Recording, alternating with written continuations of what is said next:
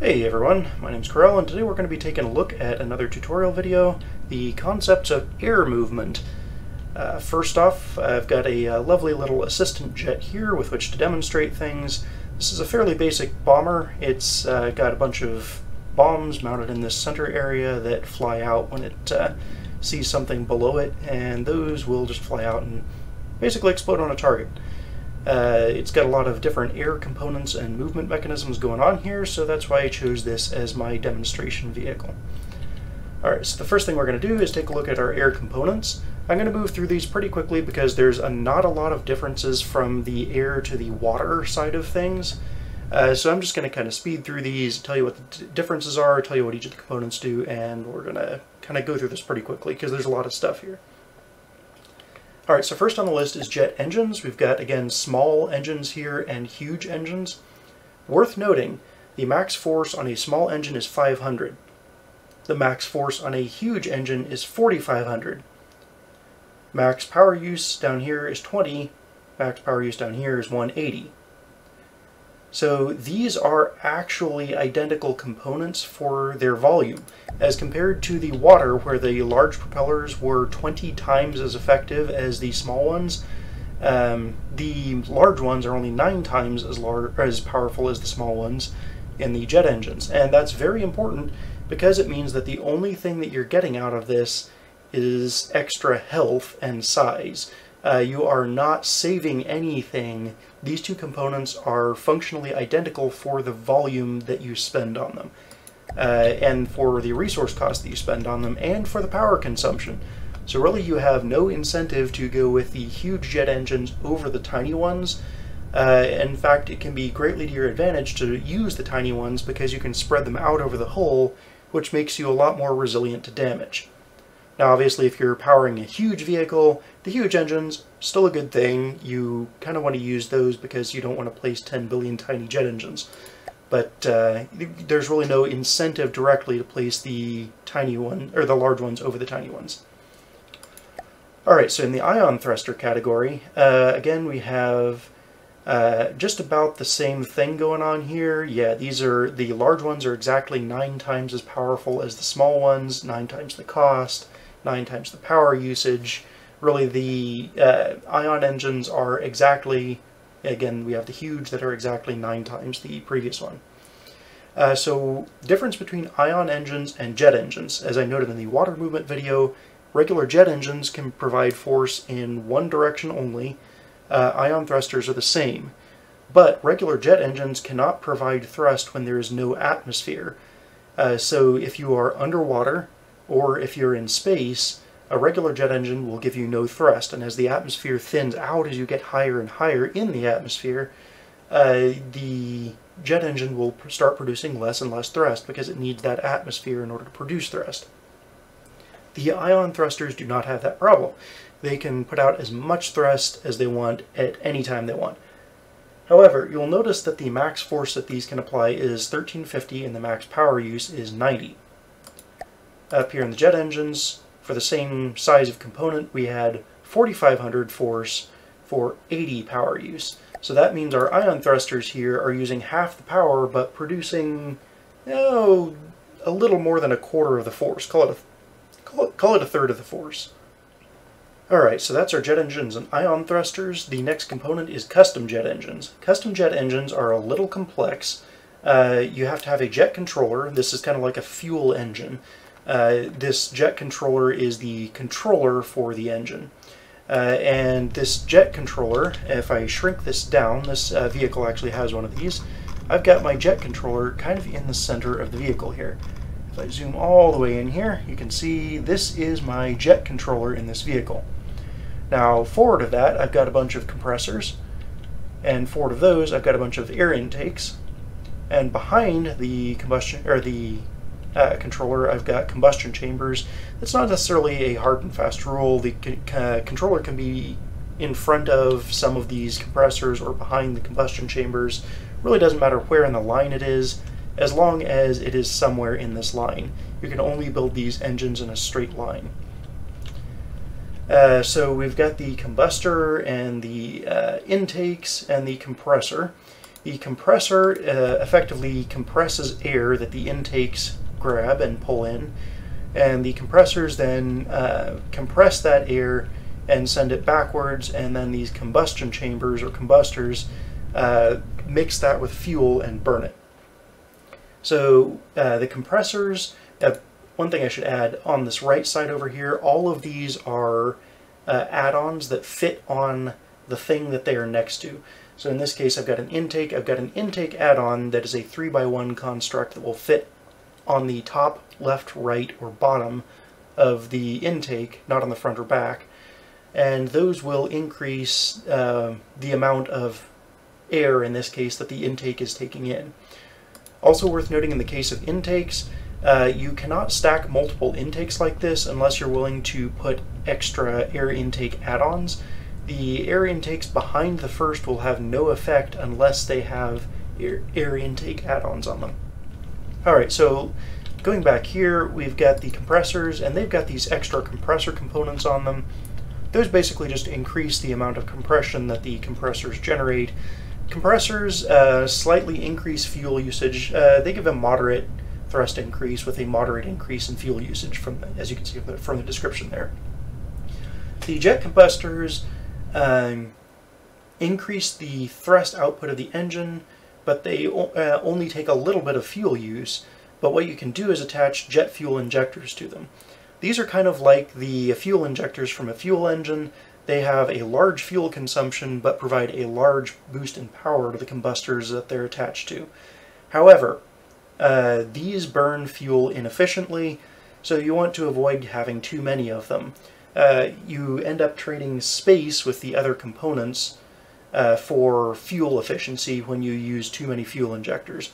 So what I've got with this jet engine back here is I actually have 6 extra combustors on the sides, and I've got 6 fuel injectors on the top and bottoms of these combustion chambers. The last thing you need is an exhaust, and that goes on the back of the fuel engine.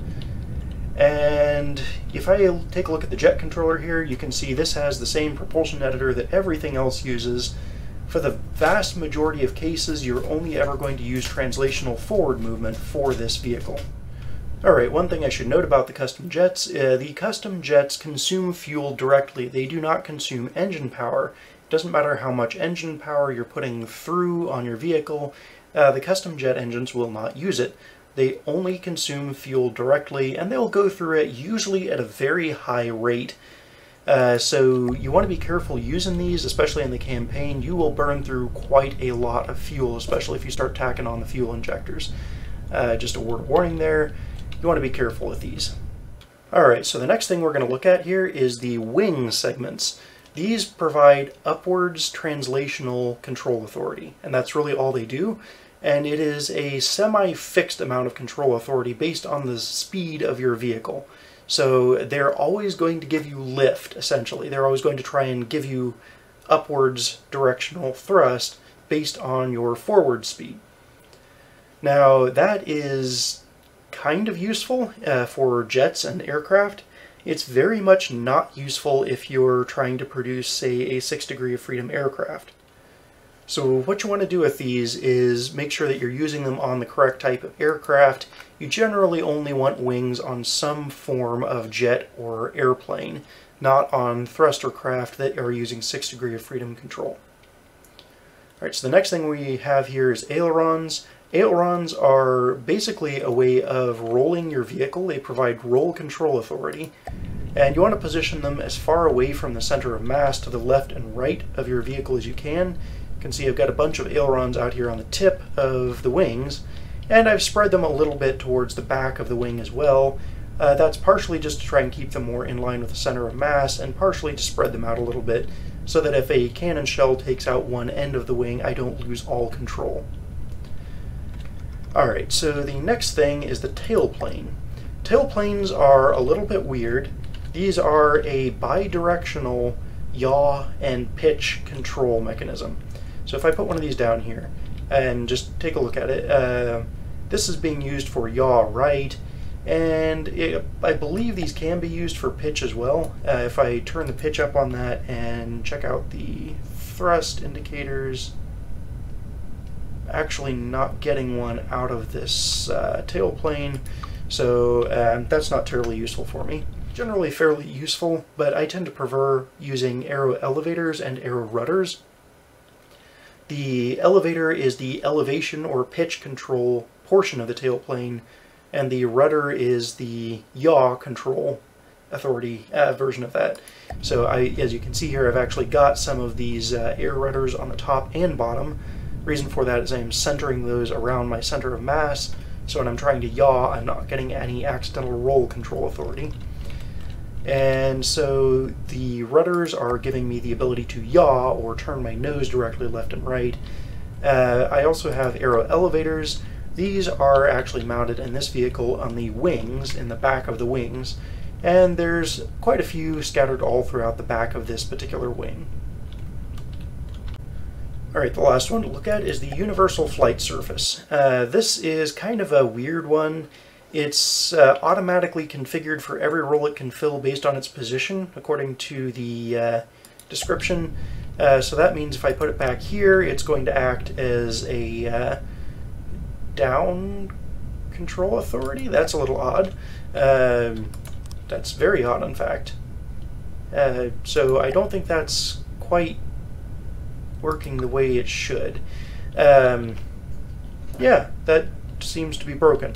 But what I would do with that is manually set that up to act as a pitch controller. If I turn it on its side and set up that way, I could set it to use yaw rotational control authority. I would almost never use these for strafe. That just seems silly to me.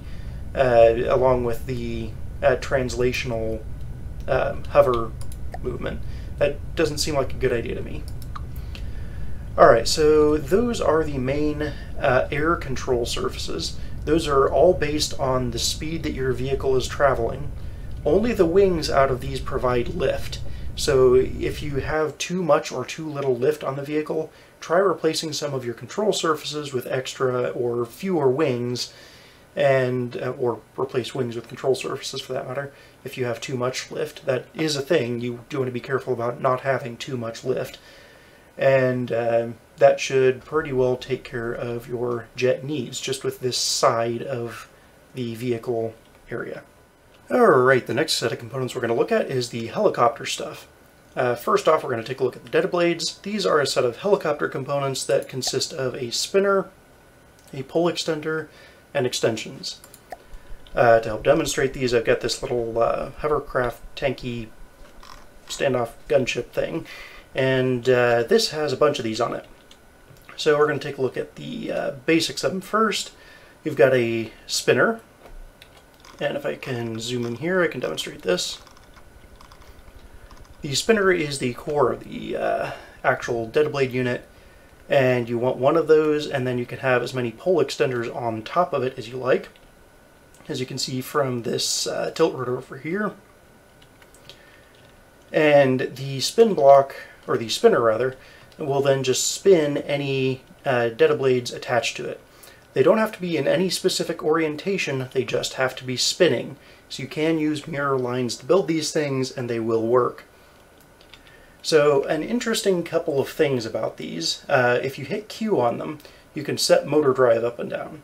This will use engine power to drive the spinner in return for generating a huge amount of thrust compared to running without any motor drive whatsoever. You've also got this upwards force fraction here, but this basically dictates how much of this propeller do I want to always give lift straight up into the air. Not straight up relative to the propeller blade, but straight up into the air. And I could orient this thing however I want to and still use that. So I could put this facing straight forwards on the nose of the vehicle, and it would still give lift if I have that set to 1. Or if I have it set to anything less than 1, only a percentage of that power will be used for the upwards direction force. Now you might have noticed that I did dead blades first instead of helicopter blades. That's because helicopter blades are a little more interesting. These are a lot more complex to use in place. For the most part, I would recommend using dead blades instead. Regular helicopter blades exist and work, but they're more complex to place, they're harder to get the forces working right, and generally speaking, they're just harder in every respect, and they are actually less useful than data blades in the vast majority of cases. So while you can use helicopter blades, I would not recommend it. Again, it is there if you want it, and I'll show you how to build it. So you just need to take a regular spin block here, plop it up there, and what we're going to do is enter build mode on the spin block. On the spin block. There we go. We enter build mode on the spin block, and we cannot use mirror mode to build these. That will go horribly wrong. Usually what I like to do is use the unstabilized version. You can use the regular ones. The regular ones behave like the data blades with the always upwards force turned all the way up. They always provide a... oh, sorry. These provide a force upwards relative to the blade on the placement of the vehicle. Now, if that doesn't make sense, that's because it doesn't really. What you get here is the direction that you place the helicopter blade indicates what force you're going to get out of the helicopter blade. So they provide a purely vertical up force when placed in a vertical orientation. Great, so if I put them like so, I'm going to get a vertical force out of them. Okay, great.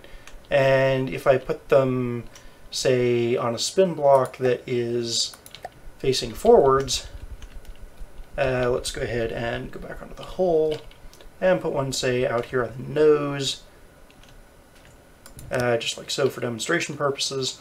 The helicopter blade, if I put this out here, will always give me pure forwards thrust.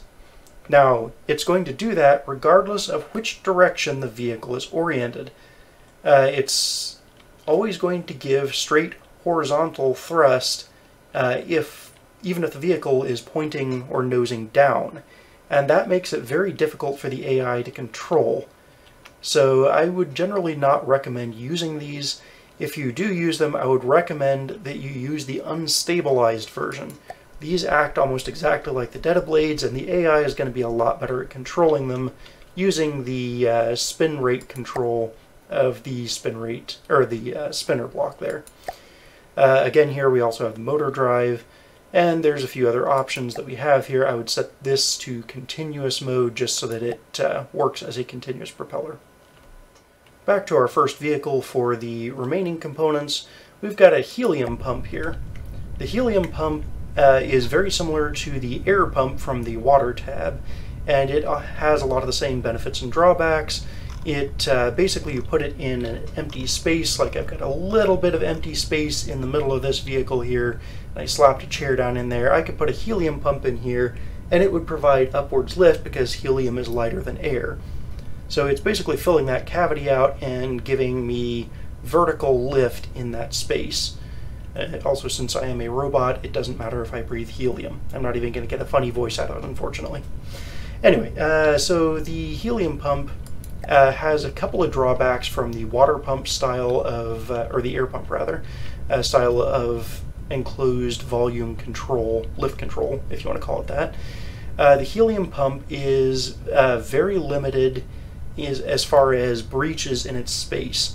If there are any breaches, including, say, a turret, in the space that it is trying to control, the helium pump will do absolutely nothing. It's not going to be like an air pump where it can exert a little bit of lift if it's only given a wide open gapped area.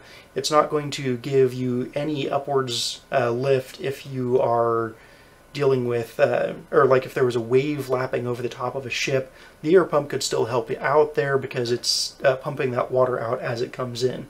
No, the helium pump fills an enclosed space with helium. If there are any breaches in that space whatsoever, if there's any way to open air, that helium is gone, and it will not exist. The lift you are getting goes away instantly, and that makes the helium pump a very fragile and dangerous component to use. Because if you use that and any space gets breached, then you immediately lose the lift in that space, and that tends to have a compounding effect where suddenly you're lower to the ground, you're not able to move as well, you're getting within range of more weaponry, and it just creates this compounding effect of falling out of the sky and getting shot more and falling out more further, and yeah, it's generally not my favorite component in the world. One that really is handy though in a lot of cases, or was more up until PIDs became a thing, is the jet stabilizer. Now jet stabilizers use a little bit of engine power, not much at all, and what they do is they stabilize the flight of a vehicle. And they're going to attempt to do so regardless of whether that flight should be stabilized or not. That's very important to note because the jet stabilizers are not my favorite component in the world either. Essentially what they're going to do is if I am on the left side of the vehicle, or the right side of the vehicle in this case, if I attach some jet stabilizers out here, these are going to attempt to keep my roll perfectly level. That's all they're going to do. That roll is going to stay level if these stabilizers have anything to say about it. So if I need to roll to turn, these are going to fight me hard, and that's not what I want. So I don't like these very much. They don't really have any control options on them, and yeah, they tend to get in the way as much as they help. However, if you do have a vehicle that is supposed to remain perfectly steady in the pitch and or roll directions, these can be used to help with that, even without the ability to provide enough control authority in those directions. They are very good at rotational balancing. So in this case, this vehicle isn't needing to yaw, or roll rather, to turn right now, and these are keeping it from doing so anyway. But if I take those off, it will be able to roll to turn much more effectively, and I'm going to be better off with this particular style of jet. Now, one thing to note about these, the backs of them, this flat spot, you always want that pointing towards the center of mass. So it doesn't matter if I'm all the way up here or not. If these are all the way up here in the front, I want them pointing in towards the center of mass if I want them giving roll control authority. If I want them providing pitch control authority, they need to be up here. They need to be on the nose, and they need to be facing towards the center of mass. The amount of control authority that they give you is based on the distance from center of mass, as with all thrust mechanisms. But since these are very uncontrollable, they don't really have any control UI or anything, the way you control them and tell them whether they're supposed to be used for roll or pitch is by their orientation. So what that means is if I come over here to this side of the wing and I was to put one of these over here, it's going to intentionally try and destabilize the vehicle. That's not what you want. That is not a good thing. If I had more of these out here than my rotational or roll control authority could overcome, then this vehicle would get completely flipped over and it just would not be good at all. So be careful how you place these. Always keep the center towards the center of mass, or the flat face towards the center of mass, I should say. Alright, the last component we're going to discuss is the hot air balloon deployer. And these are useful mostly for getting jets out of the water. In the case of this particular vehicle, I haven't used any because if it goes into the water, there's other problems going on, and it's not going to be able to fly when it does get out of the water. But overall, for general lift and helping you get out of the water with a small jet, these can be quite useful. So more or less what these do is they deploy a balloon. If I pop them down there and put down a switch that lets me control them, and this can also be controlled by the AI, if I hit Q here, it's going to deploy balloons. And those balloons are going to give me a fair amount of lift.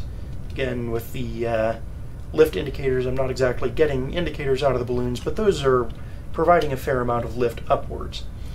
Now, if I was to shoot this vehicle, those balloons, if they get hit by any sort of projectile, are going to break and fly away. And that makes balloons not great as a primary lift mechanism, because if you're losing lift as you're getting shot, then you are automatically at a disadvantage in terms of keeping yourself away from harm. If you get your balloon shot off, you're going to get lower. Things that get lower tend to get hit by more weaponry, so you're putting yourself at an intentional disadvantage by using these for lift, because you know you're going to take shots.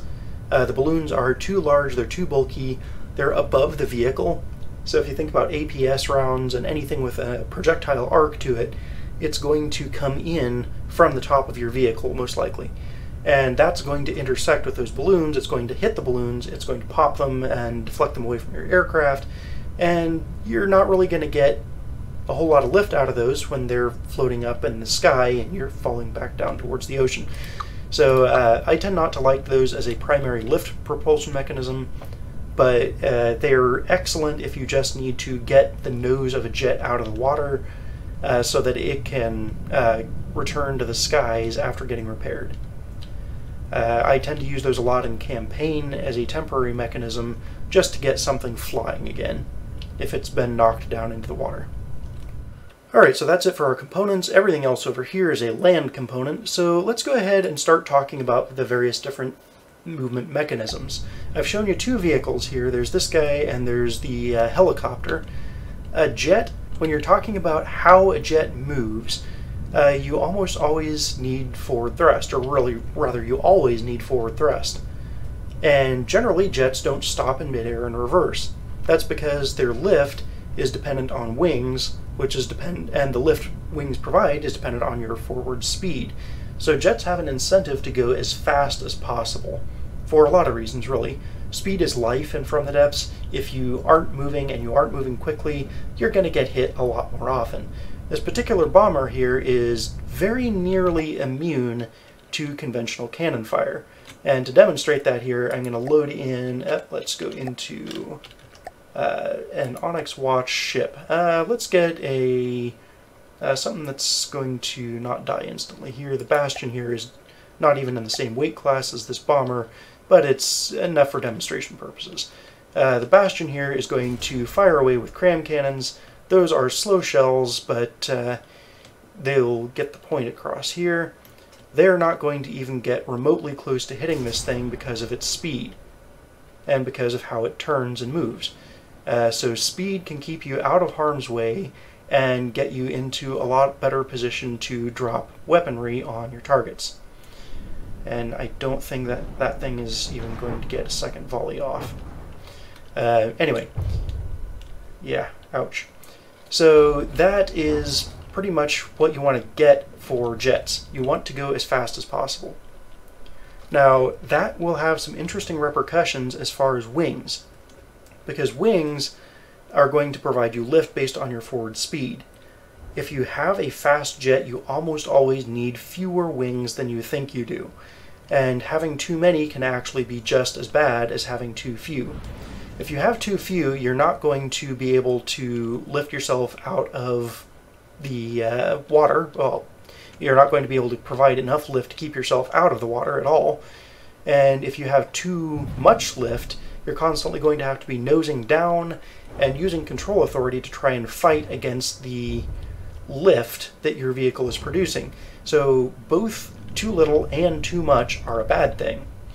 There's a Goldilocks zone there that is really down to the individual vehicle. It's down to the wing placement on the vehicle. It's down to how heavy the vehicle is. It's down to how fast the vehicle is, and the drag and the thrust and all of that stuff factors into that. So really it's done on a per vehicle basis. The best advice I can give you there is if you are nosing down, like say you have a PID on there that's set up to control the pitch, and you notice your vehicle consistently nosing down, you have too much lift. You need to remove some in order to get your vehicle back under control. Now, one thing that is good to note here, I'm going to actually lock this vehicle in place. This is easier to notice. The mass indicator here is slightly in front of the lift indicator. Now, I haven't really talked about lift indicators, but those indicate where the center of lift in the vehicle is. So if I have wings on this vehicle, that's telling me where the center of that lift is, where exactly I am providing up force from, essentially, is more or less what that boils down to. The center of mass is in front of this. And that's usually a good thing. What you generally want is a very slight difference between your center of lift and your center of mass. So why does the center of lift need to be behind the center of mass? Well, that's actually fairly important because it means that you are providing upwards translational control authority behind the center of mass, which is automatically going to give you nose down kind of push as you're traveling forwards and gaining that lift. Well, why does that matter? Why would we want to be pitching down? Well, From the Depths AI has a nasty little tendency of not controlling its upwards and downwards nose very well.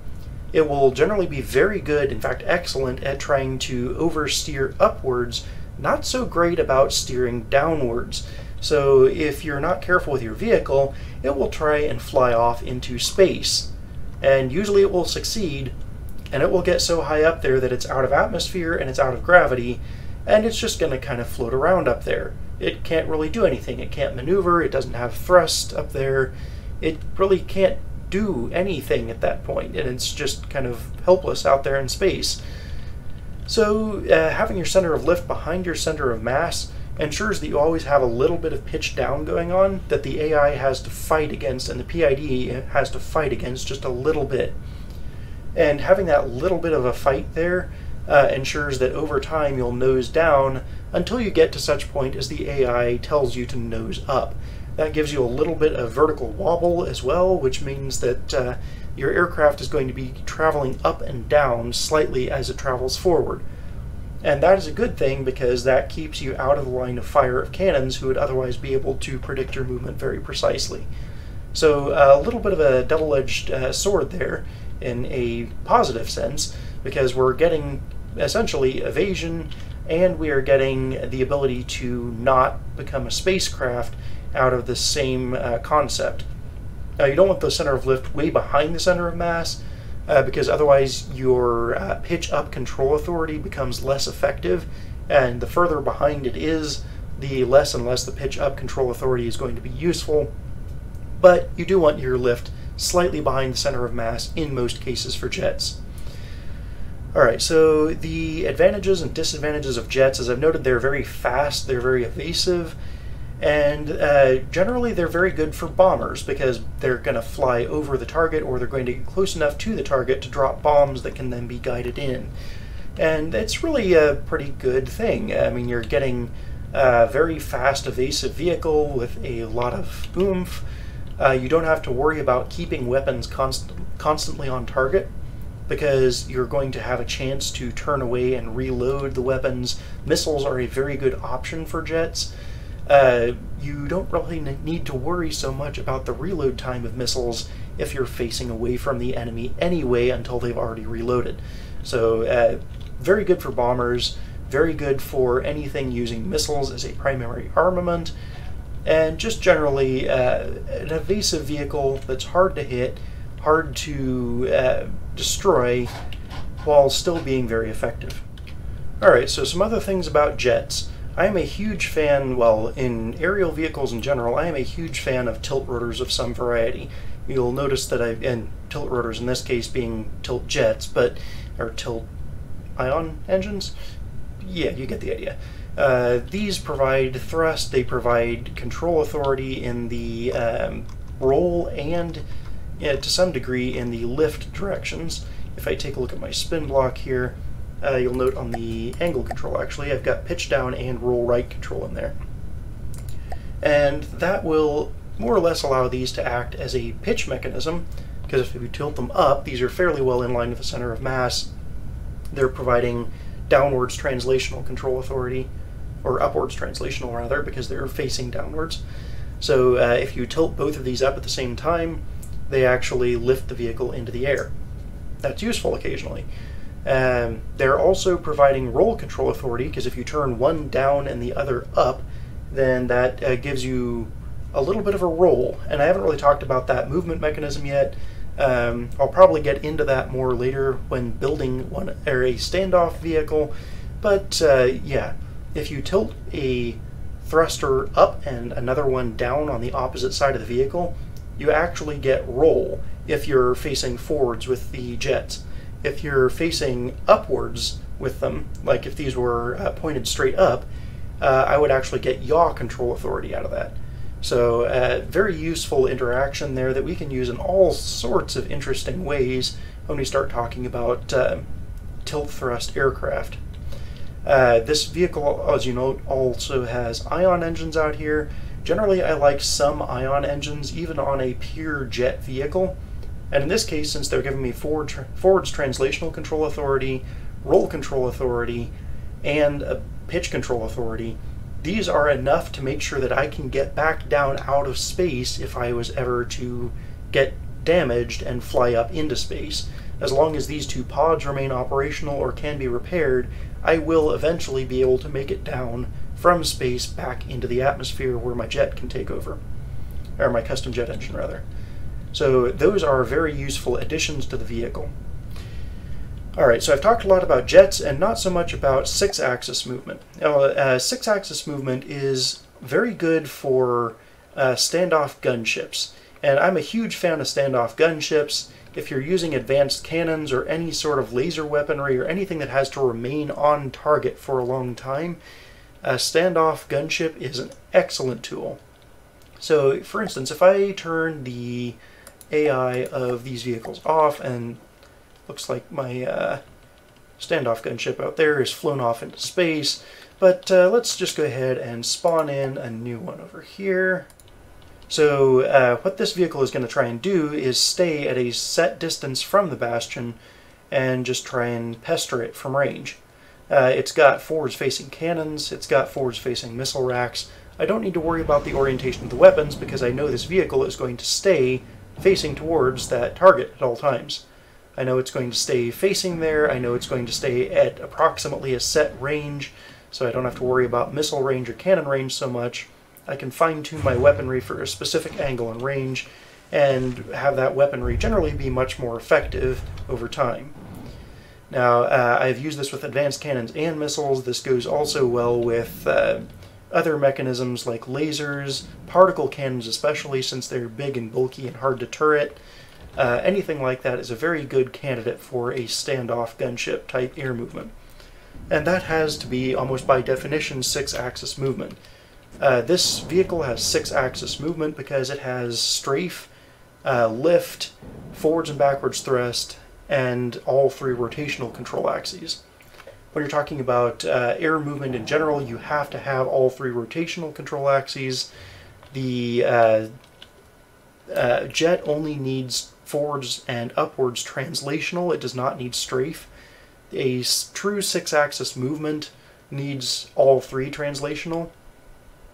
But in the case of this vehicle, you can technically get away without the full six-axis. You can get away without the strafe axis.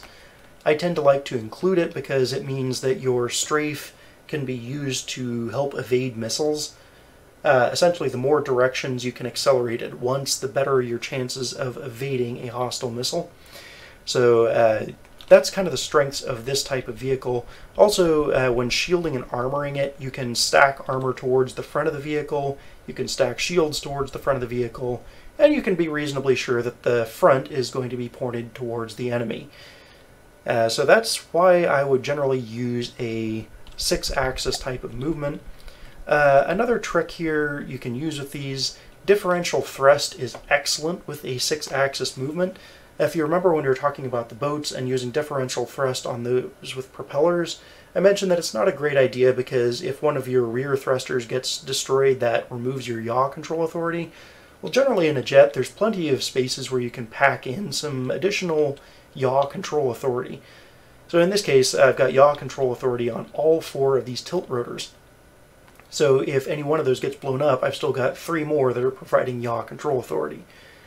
Likewise, with the forwards back, if any of these get destroyed, I can still go forwards and backwards because I've still got three others. So tilt rotors are very useful for this style of vehicle, and therefore I can use differential thrust. So if I have a thruster up here, and in fact just to demonstrate this, if I have a thruster up here on one side of the vehicle, and this is going to look horribly ugly, but bear with me here. If I use this jet engine over here, I can use this for forwards travel. I can also use this for yaw. And if I use this for yaw, on both of these, I've got differential thrust. Well, since these are at the back of the vehicle, and any cannon fire coming through has to go through the front of the vehicle because this is almost always turned to face its target, that makes that differential thrust a lot safer than a boat, which has only 2 axes to maneuver in, and therefore is almost certainly going to take some sort of fire to the rear at some point. So these can be a good scenario for that differential thrust movement. Another technique you'll note that I've used here is I have 6 rotors, and I've got some jets on here too. And in fact, there's a few more rotors scattered around the vehicle. There's even 1 or 2 internally. Those are all providing damage resilience, because if any one of these gets blown off, I still have perfect control over this vehicle. So this is a very controllable, very stable vehicle that's hard to shoot down because you have to remove so many parts of its control mechanisms before it actually starts falling out of the sky. Now in this specific case, this vehicle is too heavy, and that's its main weakness. If you start removing too much lift off of it, it's just going to start falling out of the sky. There's not nearly enough vertical control authority on this. In order to counter that, what I would normally do is spread a few more jets pointing vertically below the center of mass here, or evenly spaced around the center of mass up here, using maybe some small jet engines on the sides. And that would give me a lot more vertical control authority. That would let me use these side rotors here a lot more for tilt, or in their tilt configurations for yaw control authority and for roll. Basically, if I remove some of the lift need from those, I have a lot more power to work with for everything else. And so if I was to make an improvement to this vehicle, that's what I would do. I would likely line this corner back here with a bunch of jets. So say, like, something like that. And now you can see those tilt rotors have slowed down a lot. They're having to work a lot less hard to provide lift, and therefore they're a lot more capable of I can't talk today. Therefore, they're a lot more capable of speeding up and spinning faster in order to provide roll and yaw and pitch and all that good stuff. Alright, so that's everything I've got for air movement. Next up, we're going to take a quick look at land movement, and after that video we're going to start getting into PID and AI configurations and how you set all these crazy things up to actually be controlled. And that will be a very interesting and deep topic. I might end up doing some more videos on those, splitting that up into multiples, because I suspect we're going to be spending quite a bit of time on that. Anyway, I hope you enjoyed, and see you in the next one. Thanks.